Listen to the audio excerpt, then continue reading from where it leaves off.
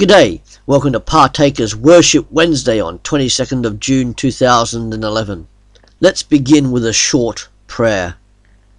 Holy and loving God, you are worthy of all our trust.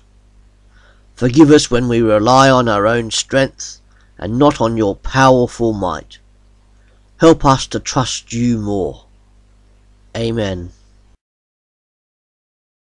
We read in the Bible these verses from Proverbs chapter 3 verse 5 to 7. Trust in the Lord with all your heart and lean not on your own understanding. In all your ways submit to him, and he will make your paths straight. Do not be wise in your own eyes. Fear the Lord and shun evil.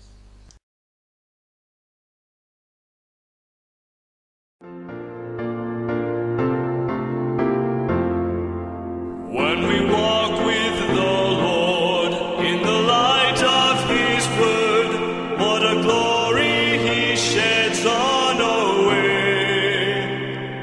While we do his good will, he abides with us still, and with all who will trust and obey. Trust and obey, for there's no other way to be happy.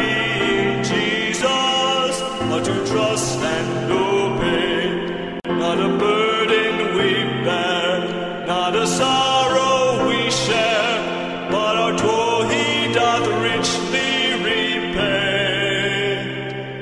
Not a grief nor a loss, not a frown nor a cross, but is blessed if we trust and obey. Trust and obey, for there's no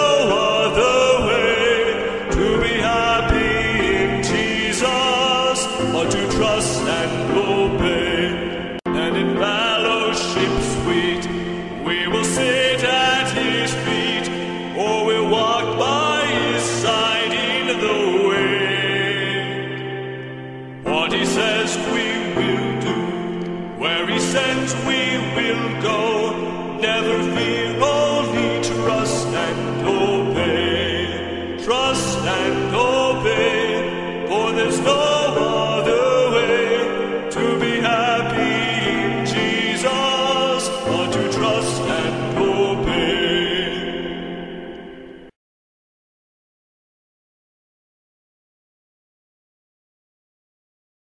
Almighty God our Father, in darkness and in light, in trouble and in joy, help us to trust your love, to serve your purposes, to praise your name, through Jesus Christ our Lord, in the power of the Holy Spirit. Amen.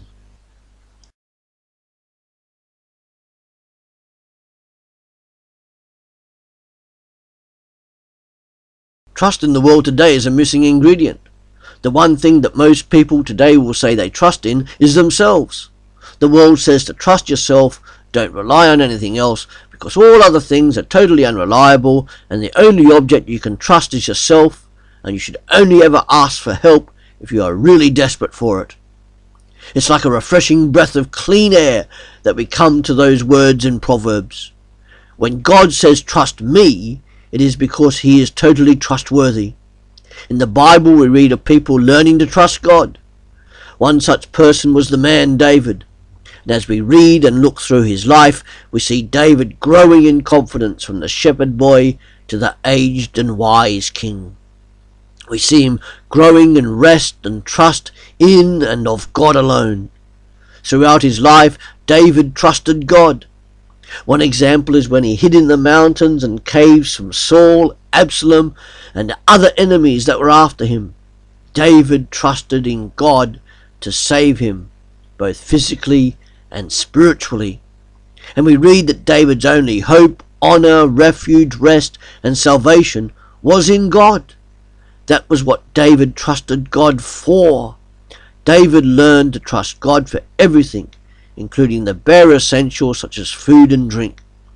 Go out today, willing to trust God for every area of your life, and praise him when he supplies. God is totally trustworthy. Let's close in prayer. Holy and loving God, open our eyes to see you, open our minds to trust you, open our hearts to love you this day and forever. As we go now, may we trust and love you each moment of each day, showing this trust and love to other people by being shining lights in darkness and gleaming mirrors of your love, power, majesty and glory. We ask this in the name of Jesus, whom we trust for salvation, in the power of the Holy Spirit, whom we trust to transform us. Amen.